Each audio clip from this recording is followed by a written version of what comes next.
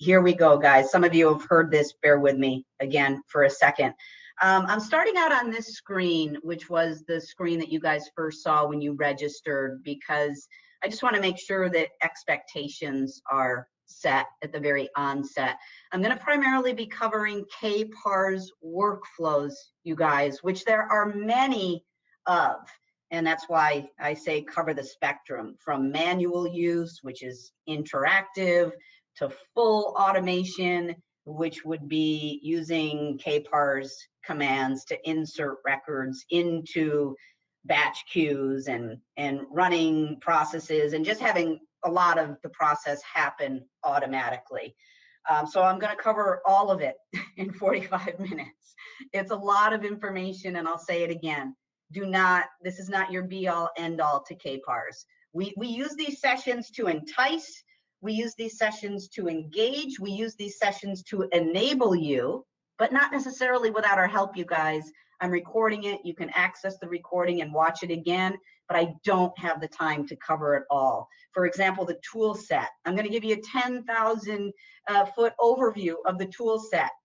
And I'm going to mention this, you guys, because I know many of you on this call have worked with KPARS for a long time, and you do retouching for a living, or people on your teams do retouching for a living.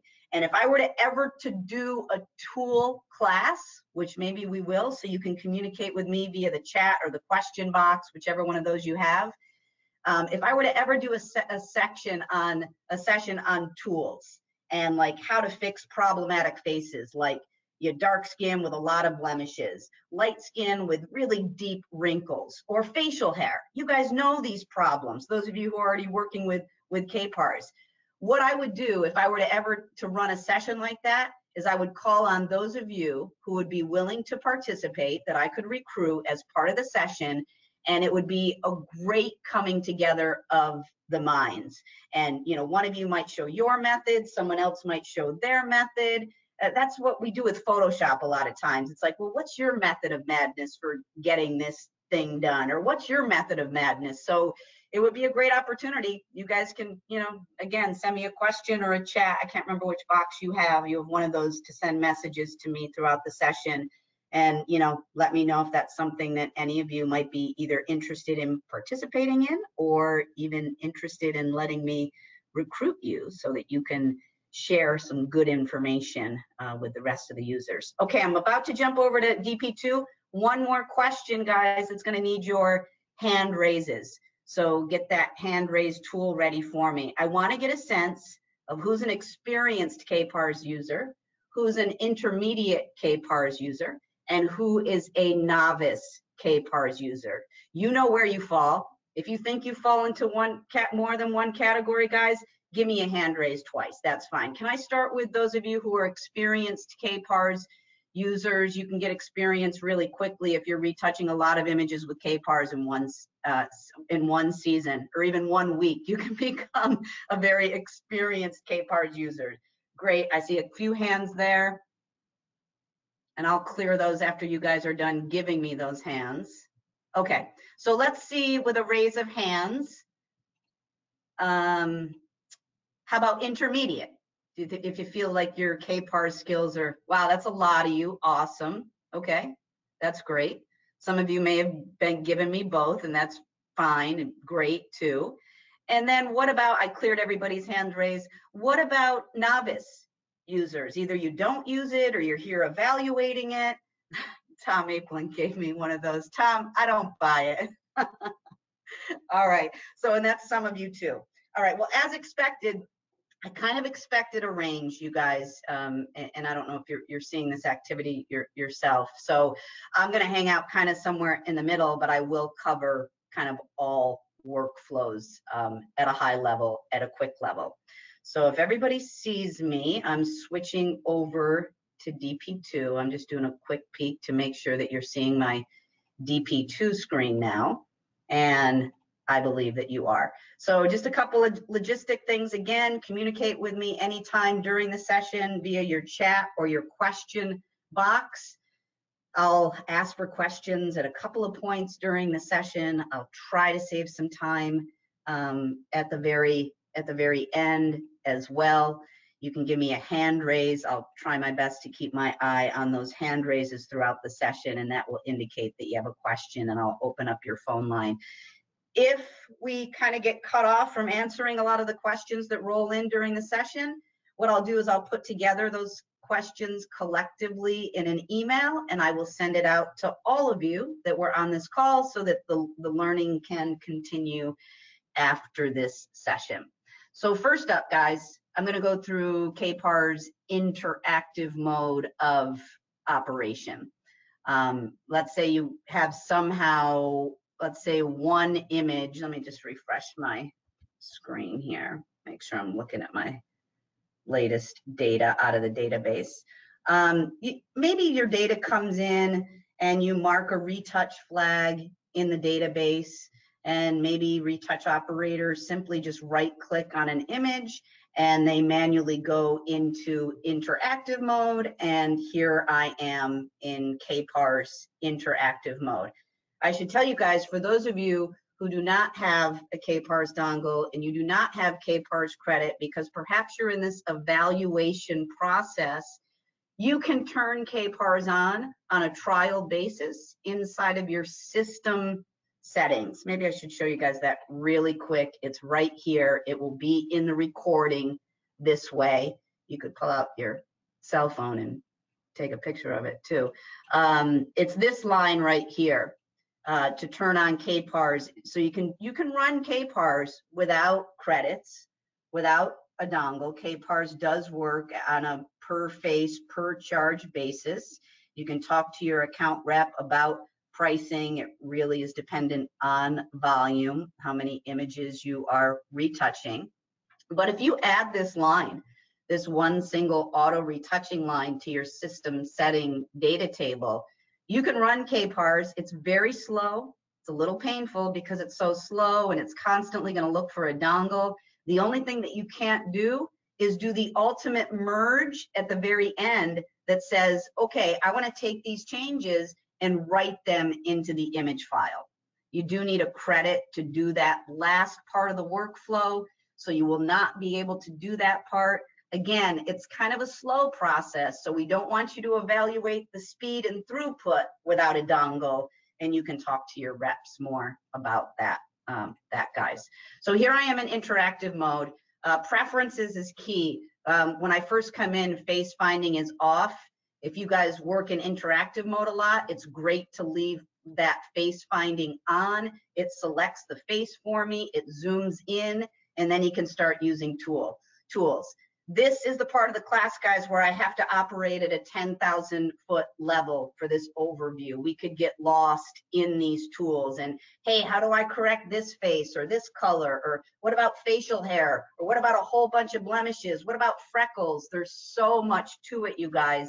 I'm going to cover these at a high level. First of all, you have a series of filters.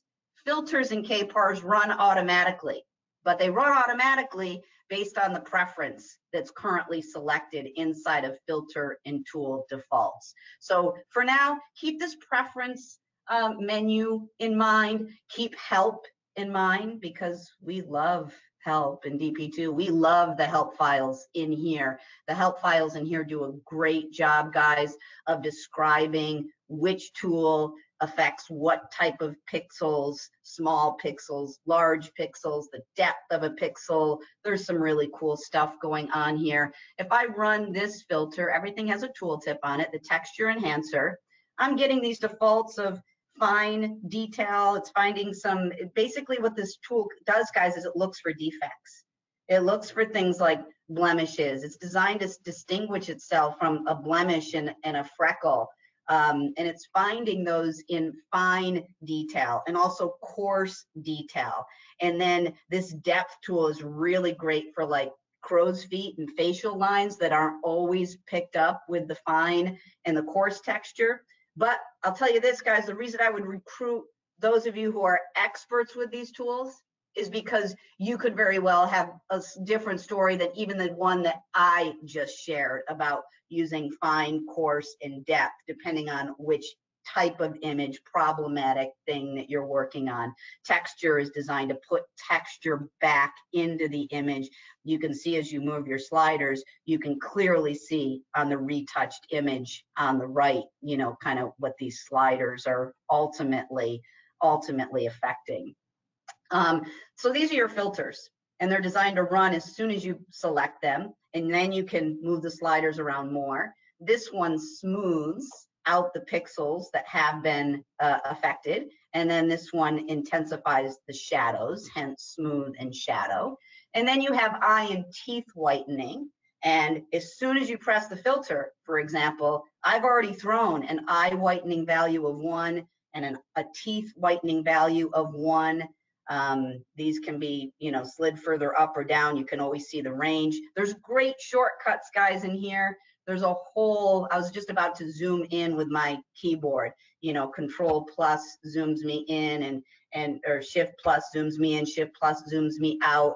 Holding down the space bar allows me to pan the image. Let me at least show you that, you guys, for the shortcuts. Because for those of you who are kind of getting to know it, oh, how did that come up? Security device shortcuts. I'm not sure. Shortcuts are in here somewhere. Keyboard shortcuts. I guess I'm not finding it that way.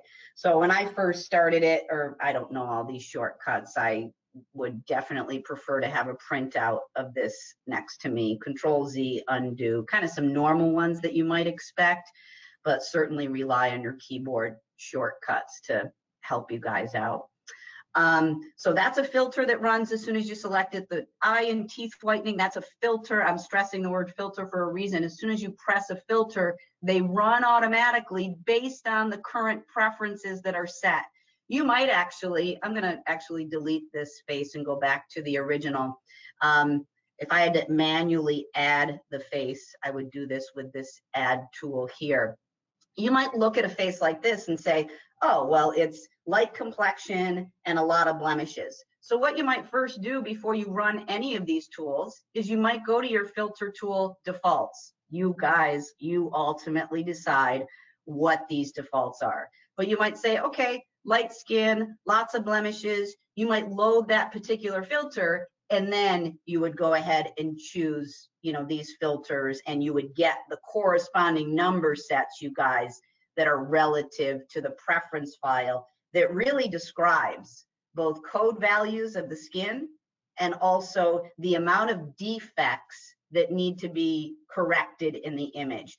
There's a whole lot to say about that part of KPARS, and I'm about to jump into DP2 and spend some time there, because, you know, when it comes to like really understanding, you know, well, what is it? Is it dark complexion? Is it light complexion? Is it a lot of blemishes? Is it not too many blemishes? There are numbers in DP2 that you can control also, that when the images are assessed, they'll go into one of those 4 groupings automatically for you. That's moving into more automated territory, of course. And then the last thing I can really say here are these are your touch-up tools.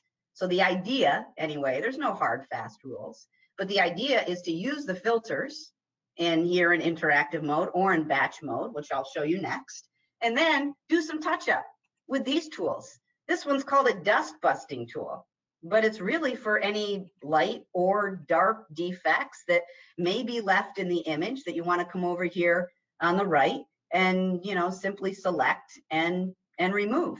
Or maybe I've noticed in this guy, because you guys know facial hair can be a problem, maybe I want to use this clone tool and I want to restore some of the original texture. So the original image is on the left, the retouched image is on the right. I could change the size of my brush here, and maybe I want to restore some of that texture. So what I'm doing is I'm coming over to the original image and I'm just, you know, running my brush over the facial hair. Notice on the retouched image on the right, guys, I know I'm moving so quickly. I hope you're okay with that. I have to move quickly through this content. But notice here on the retouched image on the right, it's kind of hard to see me circling, but I'm circling on the right. Notice the facial hair, the detail's gone, right? So if I just come back here and brush that over, you know, maybe I brushed some blemishes over, well, I could, undo that last operation, or that's when I might use one of these, fine tuning touch-up tools to clone an area or do some dust busting or something like there. So that's my 10,000 foot overview of the tools in interactive mode. The last thing to do would be to either accept this change, this with the green check that uses a credit, or reject it, which just removes this image from this interface. No charge, no change of the image. Depending on how my defaults are set up, I'm either overwriting the original, which I don't think really any of you do, or you're saving a copy of the original.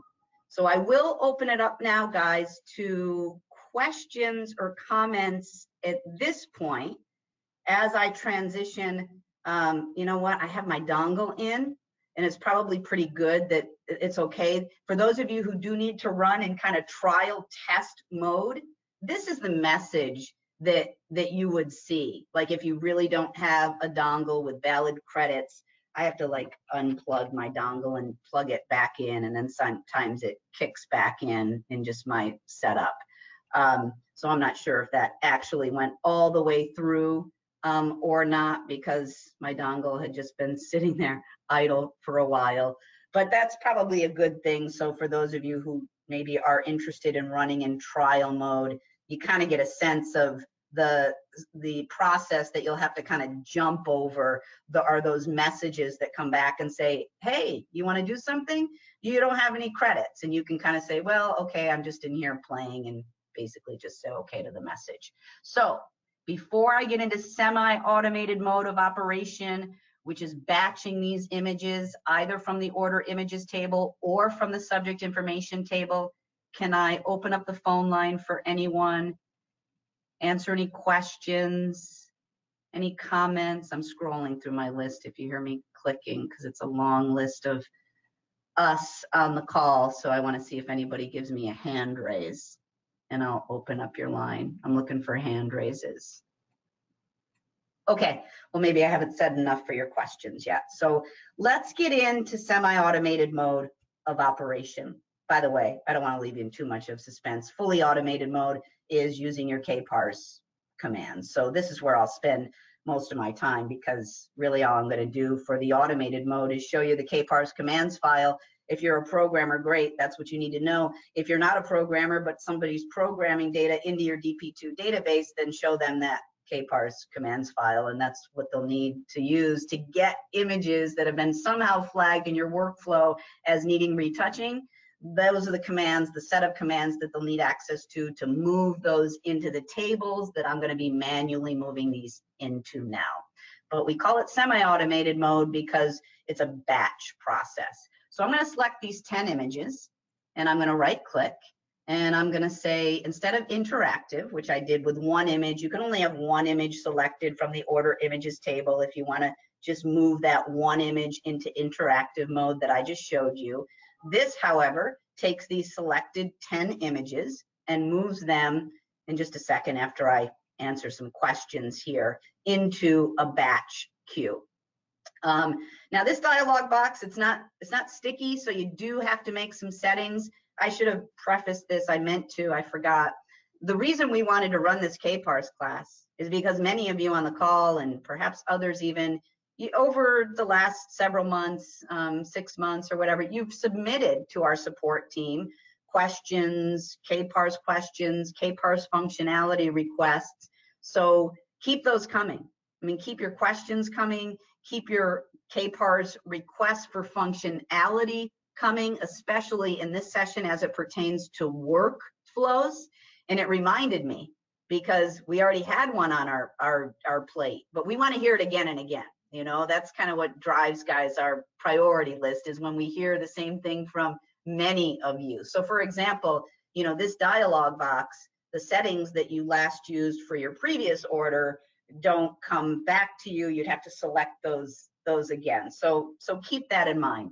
I'm running in auto batch mode. That's the process I want to be in. I'm using the tooltips here. There's a lot of help in DP2, of course, for these dialogues, you know, by pressing F1 will hopefully be brought to the right help file.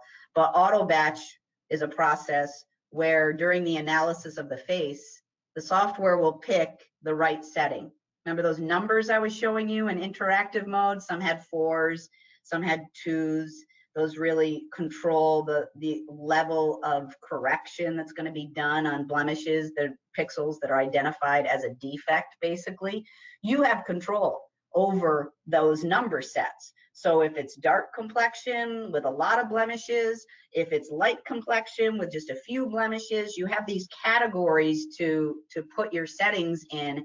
And when auto batch is selected, it will automatically analyze the code value on the face and choose either a dark or a light complexion, and it'll automatically analyze the percentage of corrections that the algorithm needs to do, basically facial lines, blemishes, things that are considered defects in the image automatically by the algorithm, and it will choose either a high setting that probably has higher numbers in those slider settings that I was showing you, or lower settings because there's not a lot of defects in the image. I'll be showing you guys that. You probably don't want to overwrite your original, but I'm not here to tell you to not do that. But the original images will be saved in the same working directory with an underscore original tag. If you're in a network environment, which all of you guys are, please don't do what I'm doing here in my standalone environment. Don't store your temporary retouch data in a local path. Please store it in a network path so that when the final process of merging the corrections into the image, any workstation can do that. We're inserting images into tables in the database. Okay, so I'm going to accept these defaults. Oh, another cool thing is, you know, we've added so much to KPARS over the years. Some of what I'm showing you guys wasn't there when KPARS first hit the scene. Auto batching, picking the right file for you. I don't think that was there originally. Choosing a single face wasn't. We could be early on in the algorithm, we got tripped up looking at a necklace, or pearls might look like a set of eyes. So you might have two faces selected in an image when there's not really two faces, and you might have gotten charged for two faces. But we've come a long, long way since the early days of KPARS. Even something like this, if you have a retouching operator and you want to make sure that that operator does all of the job themselves, just so that the same kind of set of eyes and personal preferences are being applied to each and every image in that order. Or conversely, you could have multiple retouching operators, which many, and I know both workflows, you guys have both of these workflows going on, and it might not matter who the work goes to, because your retouching operators, you know, retouch images very similarly, and it's not like any one retouching operator has necessarily a different preference or look or feel, but both workflows are accommodated, and that's what you could do to make sure that, you know, the person submitting the job is also going to take ownership of those images at this particular workstation. Let me pause there, guys. Any questions? I'm looking for hand raises. Okay, let me apply these settings to all images, and then I'm going to start to step you guys through. I'm going to go to the auto retouching toolbar. It's not bad, taskbar. It's a little daunting, I think, if you're new to it, but if you break it out like this, I think it's instantly a lot less daunting.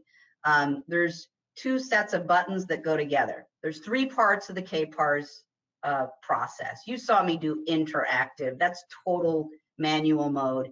You right-click an image, interactively correct it, and save it. So that doesn't use any of these automated cues. Your cues that are in here, the retouch batch queue, the retouch review queue, and the retouch merge queue. These are your three cues where images will transfer automatically into these parts of the process. Although you can skip review. You know, for your underclass work, guys, many of you I know, you might throw a little bit of retouching on those faces that maybe don't have a whole lot of blemishes or defects yet, you might do a little something to those faces and you go right to print. And you might take a hit every once in a while on some of those faces, on some of that output. But you know, I know many of you who are in a no review mode of operation, at least for some of your retouch work, not all of it, of course. So anyway, there's a retouch batch queue, and then there's a retouch process, that's the next button here, that runs to process images in the batch. What happens during this process, and I just sent those images here. They're sitting there waiting to be processed, but I'm not running the process yet, or else these images would be long gone. And what happens during this process is the faces are found automatically. Those corrections are applied automatically. One of these setups, but when you first submit your images to the queue, it hasn't done the analysis of the face yet. So it just uses the first one alphabetically that's in your list of batch setups. I'm going to bring that table up here too. And I'm going to bring a lot of tables up in just a second. And it's an intricate, very sophisticated piece of software. So I don't want anyone, you know, to kind of get blown away by the pieces of the puzzle that I'm about to call up on the screen. You know, just look at this sit back, relax, and look at this as an overview. Maybe pull out one or two pieces, but please know that we are here to help you bring this to life in a longer dedicated session than 45 minutes, where I am rapidly getting through the information because there's so much to share with you. Anyway, at this point, the analysis of the face did not get done. And if you remember, I said, hey, auto batch these. So analyze the face, decide whether it's a darker code value or a lighter code value representing the skin complexion, and also decide if there's a lot of defects or not many defects. Those are the four categories that you need to work with, basically. And this is our default naming convention. Dark high, dark low. You won't see that here yet, though, because they haven't been analyzed. You'll see that in the next step. We also have light high and light low, kind of covering those four pieces of the spectrum, hopefully, logically. That sounds logical, hopefully. So they're sitting in this batch queue waiting to be processed. I'm going to go ahead and run this batch operation. So these two go hand in hand. I mean, things are happening. So this is replacing what I was doing in interactive mode. Selecting the face, it's applying some number sets. It applies the number sets, guys, that are relative to whatever setup it decided to pick. If I refresh these, you can see I'm just about done.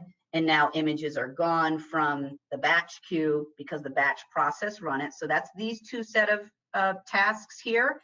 Now let's take a look at what happened in the review queue. So now the batch processing has already taken place. So now look at this column.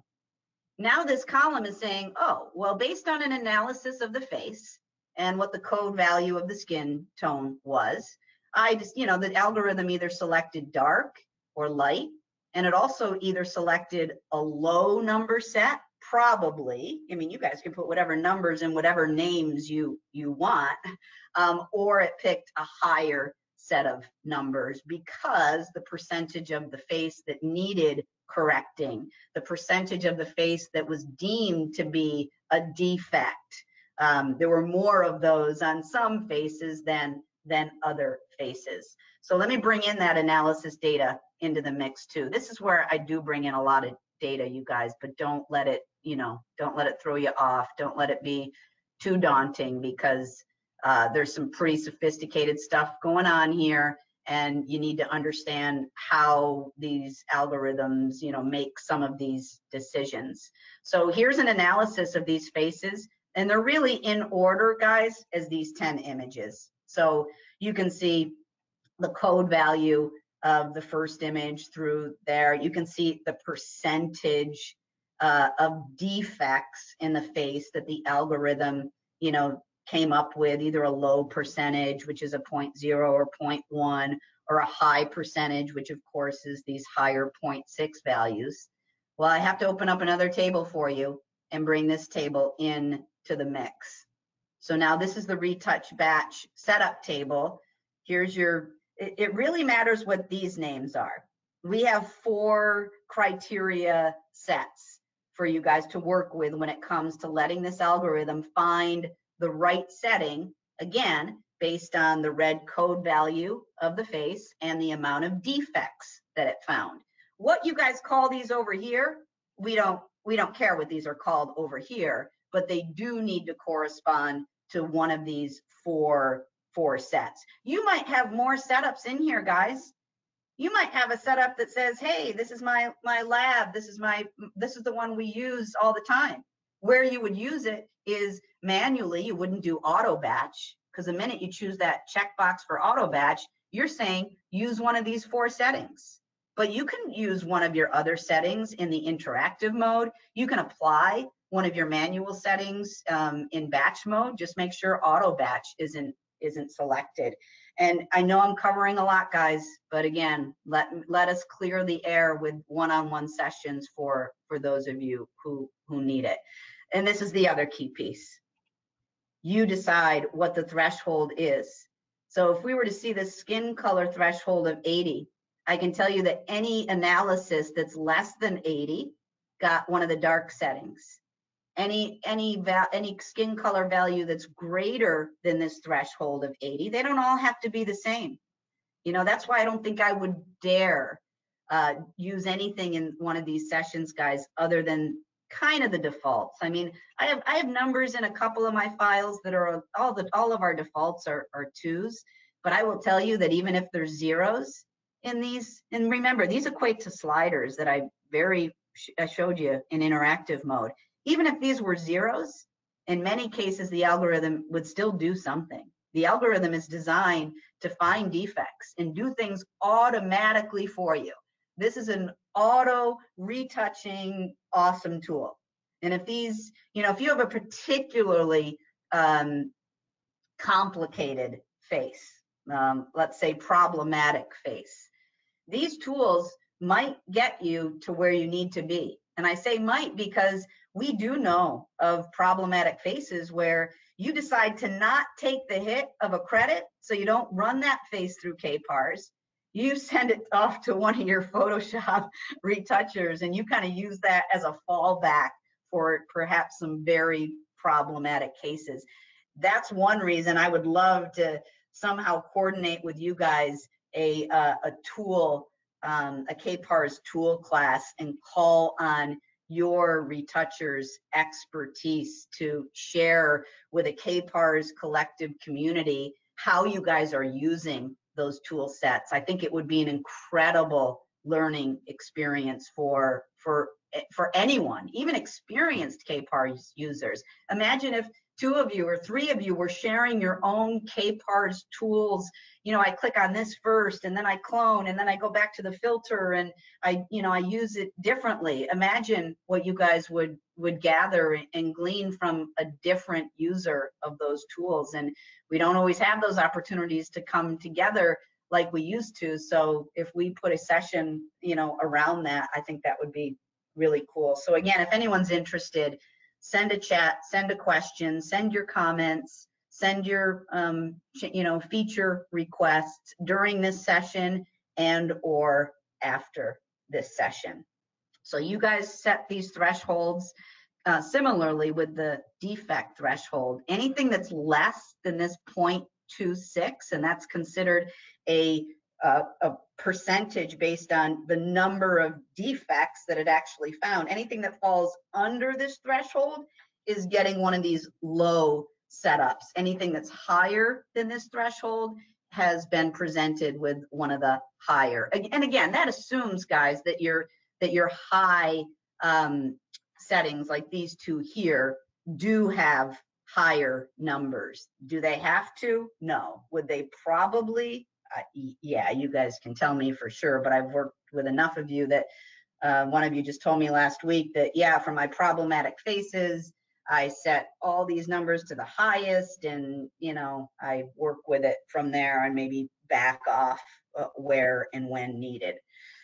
So these are a lot of tables, a lot of data coming together. But the one good thing, this is recording. You could stop the video, you could open these tables, You know, you could be looking at mine, you could be looking at your faces, you could be getting all of this key data to help you guys decide what should your thresholds be, what should your number sets be. Well, you're really going to get to what your number sets would be by working with the tool interactively and sliding those toolbars around and really performing, you know, the corrections on the faces and coming up with the right number set that way.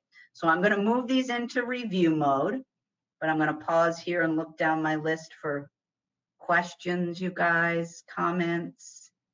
If you give me a hand raise, I'll open up your phone line. I hope I'm making you feel welcome, that you're welcome to do that anytime. Can't you tell how much I slow down? I slow down dramatically. All right, I will keep going then. Let me close up some of these tables. Notice the images are sitting here in a review queue. If I run the review process, remember these work in pairs, batch queue, batch process, review queue, review process, merge automatically kicks in. That's the last process that uses a credit. And when I accept the image, as long as my dongle is being read okay, the merge process will automatically kick in. So as soon as I come in to review, now remember, processing has already been done. Faces have been found. Either a dark or light setting that already has numbers associated has already been applied.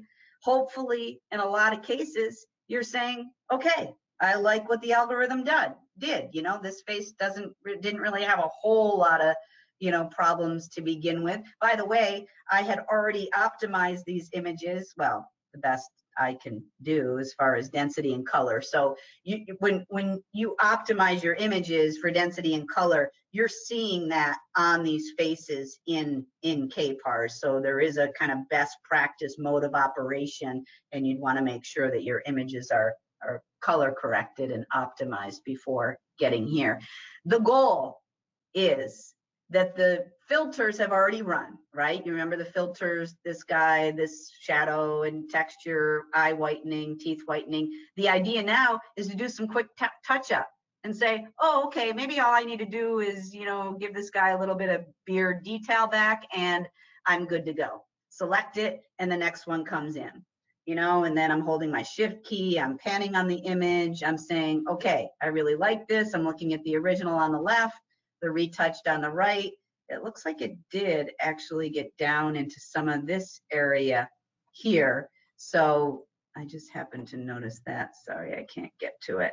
I think I'm on the right setting for this to happen. So I might come in here and get some of this, you know, necklace detail back here. And then I might accept this one, and then the next one comes in, and so on and so forth. Can I bring the filter setup? Absolutely. But it wants me to select the face again because the yellow line indicates what was done in the batch process. And now the red line, it's hard to tell because they kind of land on top of each other, indicates what I'm about to do, you know, manually, in other words, on top of what the automatic batch processing does. I could get lost in this part of it, guys, so I'm just going to kind of scream through this because I still have to get back and show you how to run this batch process from the subject information table 2, which works a little bit more automatically. So we're in this semi-automated territory when you're running your images through a batch processor like I just did and now reviewing them. But I also want to talk about doing it from your subject information table and also perhaps even skipping this review process altogether. I just want to make sure that you know how to do that. But again, I think this is a good time to pause. Let me look for hand raises, questions, comments. I could, of course, not accept those. And in that case, the image, I think I said it before when I was in interactive mode. I'll just do a couple things on this one to throw a couple other things at you guys. You know, maybe on this one, this light and dark effect is awesome. You know, I can come over here on the right on the tooth that I see, and I can just quickly do a touch up, maybe put some texture back and things like that. So the idea is when you're in batch process to let the filters do the work that have already been done. And then hopefully when you get here, on the vast majority of your faces, you can then just use these quick touch-up tools, maybe go back and run a filter, but ideally you're just doing a little bit of touch-up. Okay, let me close these out. Oh, this is one I wanted to show you actually, just because this kind of presents a different set of, a teacher versus a student. I wanted to show you that, at least in my case, when I use this texture enhancer that finds fine defects and then coarser defects, when it comes to, facial lines, expression lines, this depth tool, it is kind of another way of getting to pixels that were not picked up by either the fine texture tool or the coarse texture tool or the coarse tool, and then adding texture back in. I'm not a retoucher. Please don't evaluate my retouching skills, because I can guarantee not a one of you would hire me based on those skills. So I'm going to go back to DP2. Just running through these, wanted to clear them all out. Some I think I did. Let me see what happened here. Let's see if my dongle was cooperating. Yeah, so in some cases my dongle, since I unplugged it and plugged it back in, the green is indicating that now those images have been retouched. There's a flag in the database to retouch it. There's a flag in the database that says that auto retouching is complete.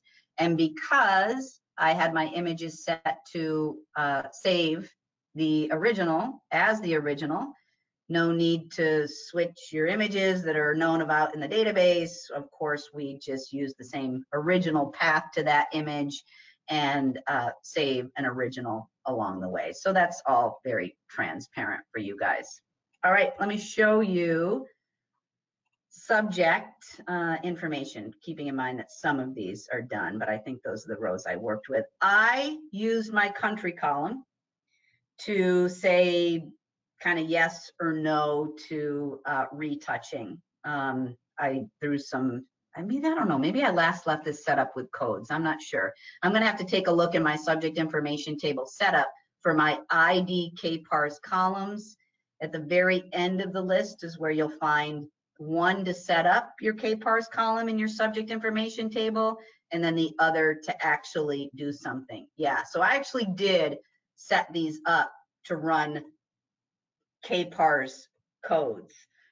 There's a way to build codes. It's really, if you guys are familiar with retouching codes, we use that same interface to define one of these batch setups. This gets a little confusing, and I wish I could explain it in a way that instantly made it clear, but because it's pretty deep and because it's pretty complex, there's a way for you to set up these physical numbers or codes that basically represent one of these guys. So that's one way that you could define a column inside of your subject information table. You could define it as a retouch setup name, and then in that case, this column, I'm using country, would accept a batch setup name. And in the third case, you could say, okay, I just want some remote order entry program or my programmer to send me an on or off switch. So if something's in the column, it's turned on. If something's not in the column, or if it's a 0, then it's turned off. So I'm running really low on time here, guys, but I feel like I have hopefully paused enough throughout to address some questions. So please submit your questions in these last couple of minutes via the question box or the chat box, or hit us up after this via the support portal or an email. I'm going to add these images from here to the KPARS batch. I'm going to start the process, and basically it submitted 7 out of the 10 to the batch because a few of these are zeros. So I will I'll start that, and because they're kind of already in process, I get that message. One thing I did want to show you guys is that this dialog, Because I wasn't presented with that kind of long box dialogue, I want to show you that when you run them from your subject information table, you are calling on your auto retouching default configuration settings, and these guys are sticky. And so the one that I showed you, when you right click from your images, that dialogue's not sticky. You have to set those again. This dialogue is sticky, so it will remember what you want to do. Like, do you want to review images or do you don't want to review images? Do you want to auto merge on accept? Do you want to overwrite originals or not? So, you know, you could save these settings here because it's kind of mysterious if you don't know when you say, you know, add to KPARS batch. Well, what setup is it using? It's currently using that setup, and I'm kind of midstream here, so that's why I'm getting these messages that some of these images are already in play and in progress. So from there, I mean, so guys, so from there, kind of normal things would happen. You would either be reviewing your images or not reviewing. You saw that that was no review, but if I refresh these, I think these were already in there, but with no review selected, these would come in to the batch process with no review.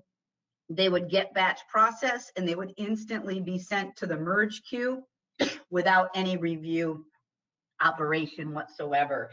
And that's the workflow that I mentioned, where for maybe some of your underclass work, you might be operating in a no review mode. You may still have to take a hit once in a while and go back and retouch that image based on the output or the print that you got. But ideally, you know, some workflows you might not review, where other workflows with more problematic faces like seniors, you never know what you're going to get. You never know if they're going to have facial hair and problems like that. I'm not so sure you're in a no review mode for more sophisticated type problems. One more second here, you guys. I just wanted to show you the KPARS commands.txt file. You'll find it in scripts. So the KPARS commands are in their own dedicated commands file. They are not part of commands.txt. This is how, coming in from the outside using a command file, if you're already moving data into DP2 with a command file, if you're a programmer, if you're not a programmer, but you know you're working with programmers, please share this file with them. And if you wanted to take away all the right clicks that I just showed you guys from the order images table, if you want to move beyond setting up a column in your subject information table and right clicking on those and submitting those to the batch queue, those are all great processes and they are designed to be streamlined. If you think they could be more streamlined, let us know. But we already have a way in the system, if you're, you know, fully automated and have programmatic help and support. This is your way to eliminate, guys, all those clicks. And just, for example, submit your work directly to that KPARS batch queue and then start the batch process and then pick up either reviewing or not reviewing images from there. So I did go over, I usually pride myself on not going over, you guys, because I know how excited you are to probably get back to work, but I won't go anywhere. If anyone, you know, wants to give me a hand raise here, if you want to make a comment, please, all comments are welcome. Any questions, any requests? Hey, Jenny, thanks for that. I'm opening up the line, Jenny. How are you? I'm fine. Can you hear me? Yes, I can hear you great. Thanks for coming on the line. I appreciate it. Just checking. So my employee here was telling me about an instance that he's having where it's selecting phantom faces in the background and in their clothing and other spots within the image when we are only running like single face. So you are running single face. That's why I open this up on my screen to make sure, depending on how you're inserting images, either from here using the defaults, or when you do it from here, you're making sure that the single face is selected and you're still getting random non-faces selected. Yeah, kind of like a paranormal activity type of thing. Can you describe the type of content in the image that would It'll look for drive like that?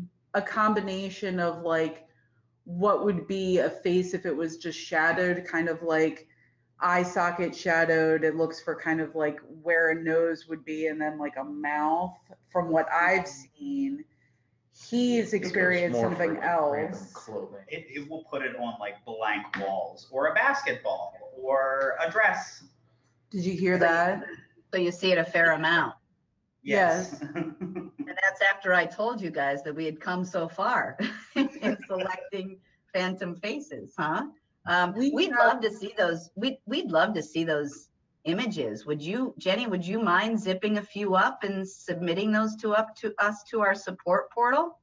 Sure thing. We I can mean, that would be great. I mean, I wish I had right now a fix that said, oh, you're not pressing this button over here. And I'm sorry that I do not have that. Oh, no but worries. yeah, if we can learn from you guys, if we can experience and get to know your pain points, and then if we can decide, as a development team, if there's something that we could better do or improve for you, then that's certainly part of our evaluation process. So the more problematic type results like this that we know about, the better equipped we can be to potentially help you guys. Okay, if you would do that, that would be great. Absolutely. Appreciate the time. Thank you. I hope you guys sound, by the way, Jenny, you guys sound obviously very experienced. So I hope that, maybe you were able to pick up on a couple things here and there from a workflow perspective. If not, I guess this gives us the opportunity to follow up on this. So I appreciate you guys being here. Oh, we have various levels of experience in the room. We have expert. I would say I'm kind of in the middle because of promotion's sake. And then we have somebody that's not using it very regularly here as well. So we got a little bit of everyone here. And just one more question, you guys. Is this something that you've kind of always seen KPARS do? Or it's not something that kind of instantly started, but it wasn't happening before, anything like that?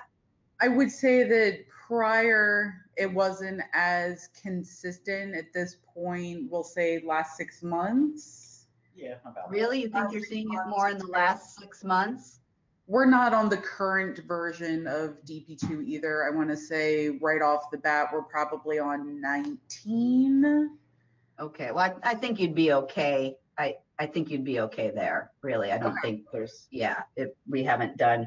But one reason we wanted to connect with you guys is to see what potential work we might do, based on what we hear from you guys. But I know that we haven't done it as of yet. But the other team members, support and development team members that are on the call were specifically asking that, is it something that you're just seeing?